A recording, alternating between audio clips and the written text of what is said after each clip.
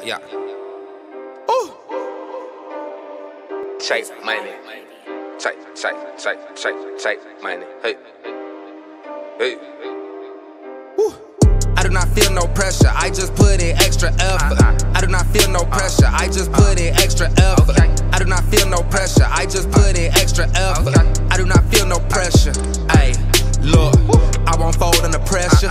Want a meal, nothing lesser. I won't fold under pressure. Searching for a buried treasure. I won't fold under pressure. So them grams I had to measure. I got into e-commerce because one day I was about to go bankrupt back in 2001 because I had got into a real estate deal that went south and I got left with the mortgage. And all of a sudden I had 2 mortgage payments. I was on a regular, 9 to 5 and it was about to break me. So I was ready to go bankrupt. I had actually started filling out the paperwork and a friend of mine reminded me of eBay. And he's like, well, why don't you sell some stuff on eBay? And I was like, eBay? Really? Isn't that where people sell used socks or something? And he was like, no, you can sell anything. So I started selling my used books because I was an IT guy and I had all these thick IT books that cost a lot of money. So once you read the book or learn the language, then you don't need the book really anymore. Started selling those on eBay. That was enough to get me through the rough spot. And after a while, it was like, wow, what else can I sell?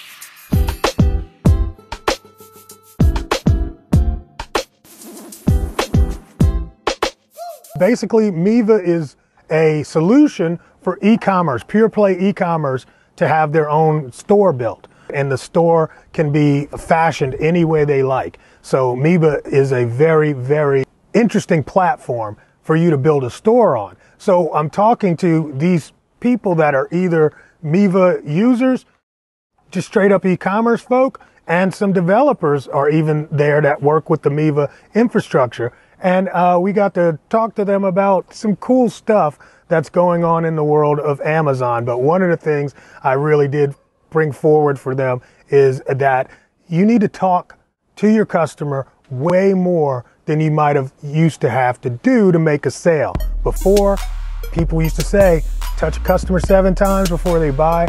I really think that number is way, way higher at this point. How many times does an ad need to be shown to a customer before they take action?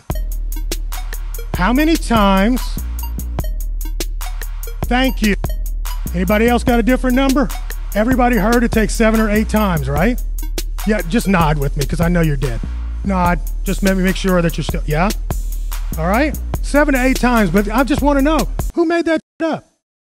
Who made that up? Can anybody tell me where it came from? I can tell you.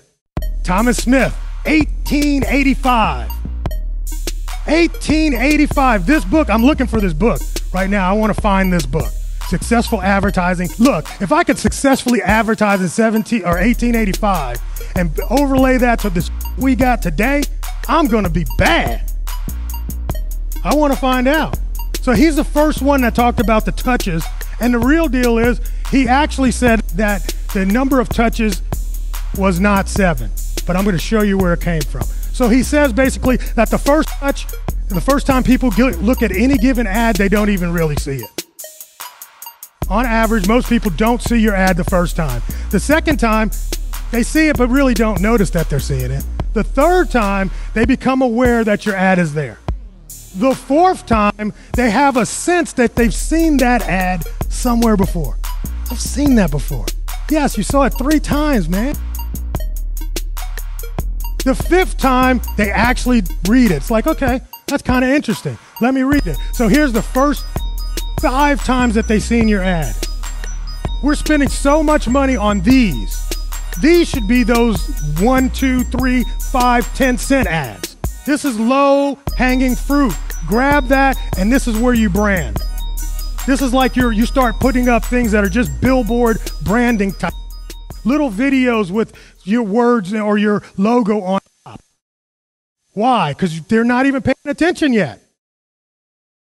The 6th time, they thumb their nose at the ad. I've seen that ad before.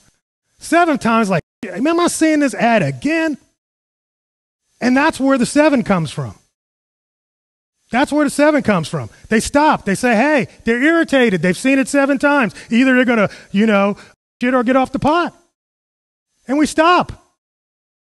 But that's because we paid so much for the first touches. I'm telling you to change your strategy and stop paying a lot for those first touches.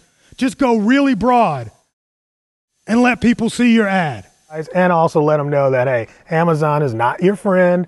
They're a business partner, and they are actually going to do whatever it takes for them to be successful, not necessarily you as a third-party seller on the platform. So that was my speech for that week. One of the cool things about the location was it was just absolutely beautiful. I mean, like, it's on a golf course. The hotel sits right on a golf course, so you're sitting here looking at the rolling hills. It was just beautiful, right? The other thing, though, was they fed us breakfast every morning. They fed us 3 times, right? Because we got some food the day we got there, so it's like 2.5 days. Because the first night is a network, meet and greet, open bar, and it was definitely a great time, awesome event. Yeah, we went around and we talked to the vendors in the hallway. They have great vendors that are really focused on helping your business grow. From a merchant perspective, how fast do I get the money once they're approved? We will initiate the payment within 24 hours. So that means that we'll initiate it and then it's up to your bank. Usually the longest you'll wait is maybe 2 to 3 days after the invoice is created. And I really appreciate the entire Miva team. They're very professional. They treated us very well. And of course, their leadership is where it comes down from. Rick Wilson, he's a fantastic guy. The event that he runs is absolutely fantastic. And he just put out a book called Dragon Proof. It's a fantastic book because it's talking about how to survive in the age of Amazon if you are a pure play e-commerce seller. Back in the mid-2000s, there was this Tickle Me Elmo. Tickle Me Elmo made me a lot of money because I recognized that it was going to be a hot toy for the Christmas season. And I went out and I bought as many Tickle Me Elmos as I could find. And I literally had a van full. And I bought those around October, early November, and I held those until like 2 weeks before Christmas.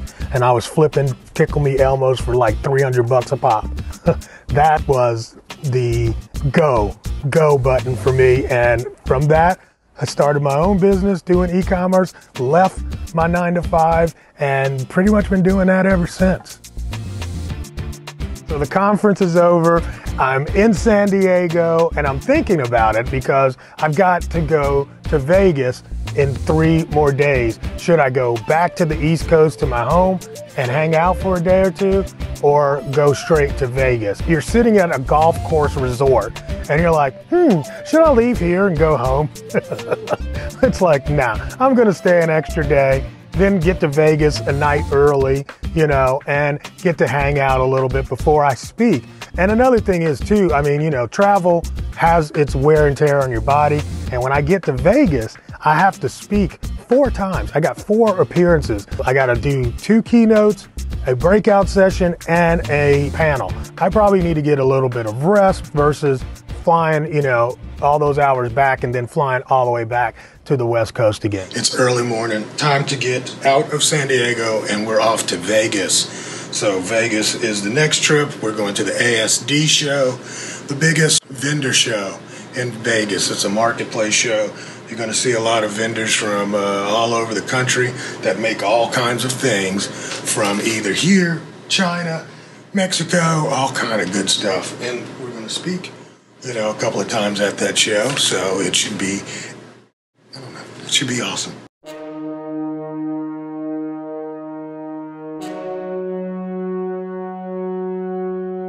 All right, first night in Vegas, I'm in chill mode. I have some friends that live in Vegas. So one of my buddies, he calls me up and he's like, hey, let's go to a show. And I'm like, okay. So we go to the show that night. It was a great show. I'm so glad I went. We had a wonderful time. But also it was like, you know, after the show's over, I got to get up. I remember we were sitting in a casino outside of the show. I look at my watch and it's almost 11 o'clock. And I'm like, dude, I have got to get up in the morning for a keynote speak. I left that the next morning, got up at 6 a.m., right? So 6 a.m., have to get up, get dressed, try to look pretty. Who gets up at 6 a.m. in Vegas? That's when most people are coming back home, right? So I'm watching all these people in Vegas now at 6 a.m. I'm up, they're getting back to their room doing the walk of shame. I get dressed, go to that breakfast. Really great networking. It's an opportunity for you to really meet the other speakers, because a lot of times when other speakers are on, you're doing something else or they're doing something else, you know, you're in and out. Eat, meet and greet, hit the stage. I get there, there's nobody there other than one person, the guy that's the sound guy, which was really cool because we got time to just soften it up. I got to run through, because sometimes if you're in the middle, you don't get a good run through. Definitely, guys, make sure you come back at 10 o'clock so I can fill up some seats. Bring your family, your friends, bring your children. We're gonna have hot dogs, hamburgers, popcorn, clowns, and a bubble blower, and maybe a roller coaster. I'm bringing a roller coaster in and everybody gets a ride. And that's the one thing you're gonna do. If you're the opening keynote, get there early. That way you can make sure all your sounds work, your slides are working, all that goodness before you get on stage. Another thing that happens, if you're the main or you're the morning keynote, I want you to understand that people are always going to be late for the first keynote, right? So I already know that 30 minutes into my keynote, that's when the room fills up. By the time it was over, the place was packed. I got swamped at the end just with questions, people wanting to, you know, tell you how you did and all that kind of good stuff. But that's one of the things you want to keep in mind when you're the opening keynote. Don't freak out if the room's empty. It's only because people are just genuinely late. One of the topics that I spoke about that I thought was very important for that audience was really about building your own brand, because there's a difference between having a, quote, brand that is a shelf brand and a actual brand that is something that you can charge higher price for. Matter of fact, there's a saying that if you tell me you have a brand, the question I ask is, can you charge a higher price for it? If your answer is no, then you don't really have a brand. For example, but when I was a kid and you go to the picnic, they'd have Big K Cola, right? Big K, the Kmart brand. Big K is a Kmart brand you only see in Kmart. That's a shelf brand, an in-store brand. Outside of that, nobody's looking for Big K. Now, what is the deal with that brand? The Big K brand is cheaper than the name brand. So the name brand, which is like a Coke or a Pepsi, they're able to charge more simply because of the name recognition. Why are we drinking Big K? Because ain't nobody trying to pay all that money for these people they don't know. Because it's like, I love my family, but I'm not buying real Coke. So that's the difference between a brand, Coke, and an in-store, in-shelf brand, Big K. After the keynote, I watched the next guy speaking, and I got with my buddy Jason. And Jason was like, hey, I don't speak until 3. Well, what are you guys doing? I'm like, I'm not doing anything. He's like, you want to go to lunch? I'm like, awesome, yay. So Jason takes us to one of the best barbecue places in Las Vegas. Rolling around with Jason is always an awesome time. It's an educational time. Plus, he's just a big personality and fun to hang with. Hi, my name is Jason T. Smith, and I am America's #1 thrifter. I live here in Las Vegas, and yes, I used to have a TV show called Thrift Hunters, and I'm soon about to be the new guest star on Pawn Stars.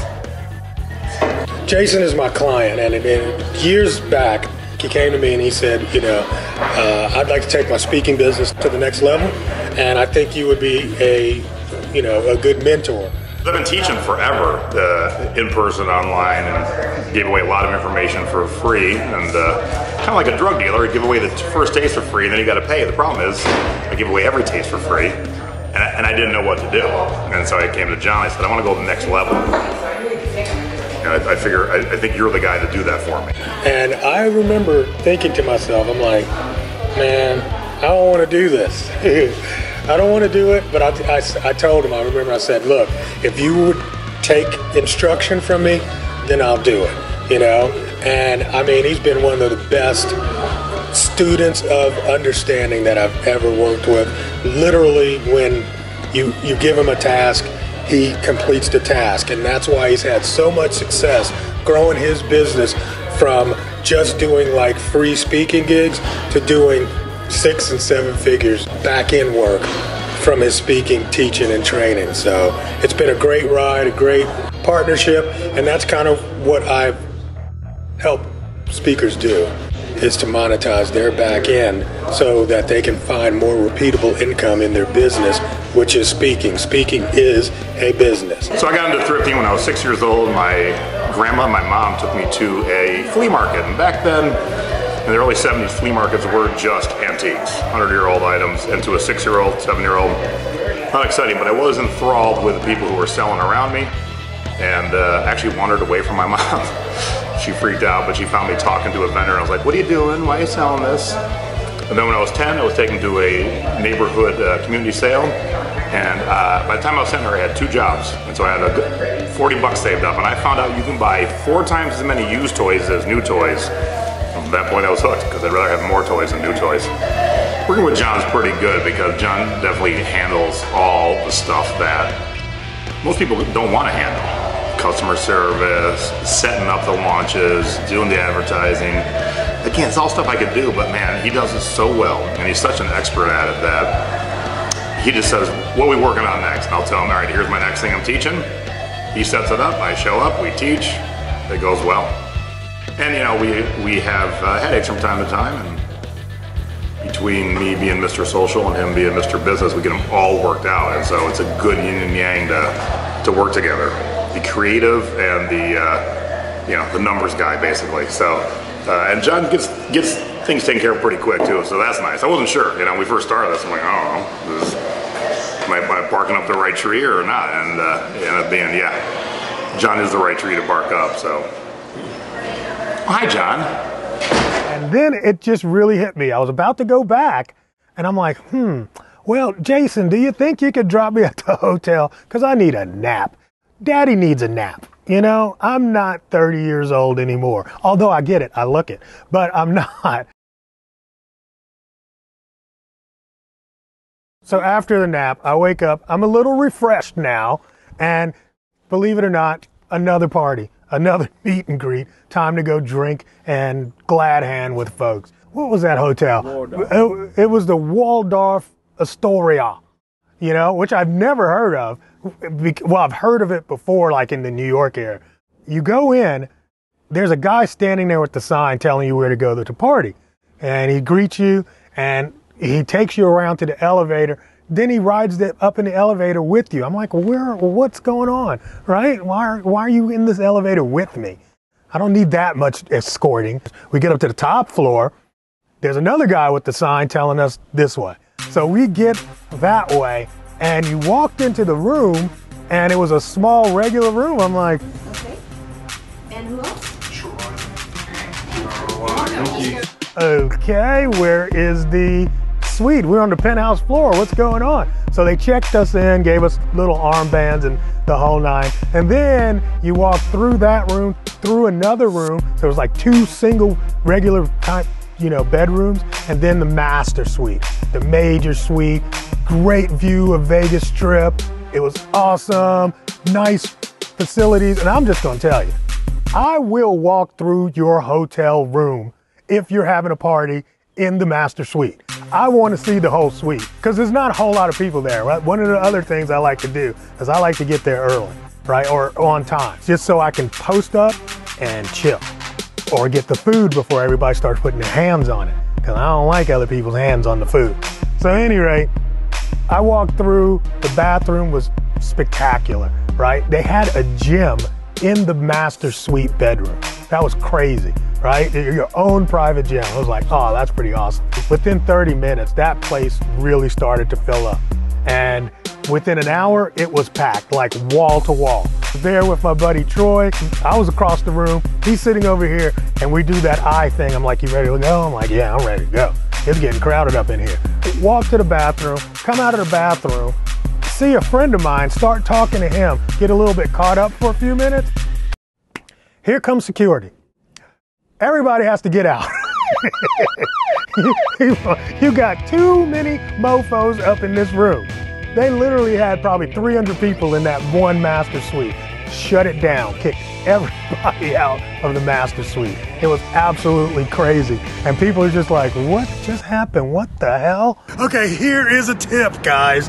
If you come to Vegas and you rent a giant suite, don't have too many people in your suite, and definitely don't let people hang out in the hallway because you will get kicked the fuck out. Jason invites us over to this other party, and I was like, I don't know, man. It's a private party. I wasn't actually, invited. And he asked the host, Andy and Leron, if I could come up to their suite. And they're like, yeah, sure. So we get there. They have a nice little bar, drinks. It was nice. The suite was as big as the one we got kicked out of. But this suite had maybe 25, 30 people in it. So it was really chill mode. We sat around, had some good conversations. I really enjoyed the fact that their room, instead of a gym, they had the kind of gym I like working out in, which is a big conference room table, right? So we're sitting in a conference room that is inside of a suite, really crazy the things that they put in these suites. So we were sitting there just chilling, having drinks, meeting new people, and really connecting. Here's the thing when it comes to the networking part. You have to understand, especially as a speaker, that there are people in the audience. There are people at the event that have connections to other people or are connected themselves running events. A lot of the opportunities that I get simply from the networking. So the networking part is very important. It might feel like, you're just hanging out and having drinks, but when those people think about, hey, who moved me? What speakers could I use? Who could I recommend to another person? They're going to remember you, not only because you were on stage, because most people really forget what you do in about 90 minutes after you're on stage. What they really will remember is your personality. And the more time you spend with them, the more they get to know you as a person. We recommend people that we like. I've always liked speaking, right? I mean, when I was a kid, I remember a young brother was a DJ, and he invited me over to one of his parties, and nobody was dancing. And he threw a mic in my hand. He said, make them dance. I'm like, what am I supposed to say? He's like, I don't know, just say something and get them up. So I got him up and started moving the crowd, throw your hands in the air, all the stuff I heard on rap records from New York. And I don't know, man, I think it was the power of using your voice to actually change the mode of the room, make people respond. It was so natural for me. And I had a pretty good career, as an MC. Even had a record out and made a video, all that kind of crap. I recognized that I was able to not only do it in the rap phase, but also be able to communicate. I've always been a good communicator. So the next day, I'm kind of happy because I don't have to speak until like noon, right? So I'm not the first one, but I am the keynote for that one. Because they had a morning keynote and then they have an afternoon keynote. Yeah. Second day in Vegas, what are you thinking? Second day in Vegas, only one more to go. So we do this, what is it, opening again? So that's 3 opening keynotes, 3 days in a row. Last night was fantastic. Met a lot of great people and connected and reconnected with a lot of people I see at the show. Great people, man. I had a ball last night. We had a good breakfast that morning and, got some chill time, then got ready, rolled out to the conference. This is for internet retail, and internet retail has a stage at the ASD show in Vegas as well. So I'm on a different part of the stage. It's more intimate, and I have a table where they allow me to show off some stuff. It was really, really a good time. I'm just thinking about how important it is to be able to connect even when you have this smaller audience. It's like they only got like maybe 20 chairs, but it's in the center hallway and all the traffic walks by that stage. And if you're projecting in a small way, nobody's stopping, but you project in a big way and it's like people crowd around and stand and they watch the show, right? Especially if you're putting on a show. Part of the show is great content, but also it's great personality. So I don't care if you're speaking to one person, 1,000 people, 100 people, no matter the size, make sure that you are putting everything into your presentation, because you never know who's in the audience. And I did get another opportunity to speaking at that one little spot. And I got a client too. My name is Calverson Whitaker. I'm originally from Ohio. I've recently just moved here to Las Vegas, and I just listened to John Lawson.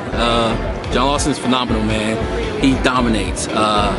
He's very straightforward. He gives you the facts, no holds barred. You know, if you really want to learn something, you really want to get into your industry and really expand and grow, man, that's the guy to listen to. Where I'm at now, if it wasn't for me listening to the information that he was given and, you know, even doing some of the courses that he provides, I wouldn't be here. Fast forward to around 2009, and a friend of mine was having a conference talking about e-commerce, and I had made a video on YouTube that ended up really kind of going viral. And this is early days of YouTube videos too. She invited me over to talk about how making that video sold more product. I got on stage and I did it. Bam, that was day one. After that, I kind of got the bug. Well, I enjoyed John Lawson. He's a lot of fun. I learned a lot of things. A lot of things about the whole idea of how you use a messenger and play Facebook. Now I'm scared of it because I use Messenger and Facebook and I realize I'm going to get a bunch of his ads in there now. He's like a cup of nuclear coffee in the morning. I was sleeping when I walked in, and now I'm awake and I feel like I need to do some SEO. I thought it was great. It was informational and it was always entertaining. John Lawson is an absolute genius. Absolute genius. I've had the pleasure of working with him up close in a spur of the moment kind of mastermind session where I've gotten a lot of good nuggets about business, about, he just did a session about AI and robotics, bots, right? Which is amazing. I didn't know half that stuff that he was talking about. His knowledge in selling through Amazon and some of the other sources is just phenomenal. And at the end of the day, if you listen to what he has to say, and you listen to and it's tips. They're little tips that are easy to apply, little tips that are easy, but they take your business so much further than where you were. That's what I think about when I think about John Lawson. That was so dope. John Lawson was dope. Killed it. What did you like most about it? His enthusiasm, his realness. He came not only prepared, but he brought it the way he brings it, and that's very unique to find these days. I think most speakers tend to lend to words like "out of the park" and "it is what it is" and all these crazy things. He brought what he does because he's an expert at what he does, and he brought it to everyone today, and it was very exciting. Another group that I was part of was going to have an event. And they were saying, where should we have the event this year? We had it in Vegas. We had it in New Orleans. So I said, you guys should have it here in Atlanta, right? Have it here in Atlanta. So it was a way for me to get in good with the leadership. They was like, okay, we'll do Atlanta. Yay. And I was like, okay, well, I could be the, the guy on the ground going around checking out the logistics and helping you guys. And I figured they were going to give me an opportunity to speak. And the call comes in, would you be interested in hosting a panel? Womp womp. I was like, dude, I want to speak. I want to do slides. Event starts. I have a panel. 3 people on stage. I introduce the 3 people on stage and I go, but wait, I've got a few slides I want to share with you. I start speaking for about 15 minutes and I could see the organizers at the back of the room like, what the hell is he doing? While I was talking, another guy in the audience did the same event, but he did it for Australia. And he heard me speaking there. And he's like, as soon as I got off stage, he runs up to me. He's like, you're coming to Australia. I want you to do a keynote. I'm like, yeah, right. This is not really happening. Like John's ability to communicate. He brings humor and he brings great insights. He spends a lot of time on the road and attending different shows, and he's got a big following, and that's why we've brought him back for 10 years in a row. The audience love him. His sessions are always extremely well attended, and John's a giver. He gives out information which actually helps people. And people appreciate that. That's why they keep coming back. That's what I love about him the most, I guess. He's my brother. Everything has been, you know, just a snowball effect. The more people that see me, the more opportunities I got. It's really just about taking advantage of the opportunities. People talk about luck, and then there's that other saying about luck is when preparation meets opportunity. So I have a lot of luck because I am definitely always prepared, and anytime there's an opportunity, I'm gonna jump on it.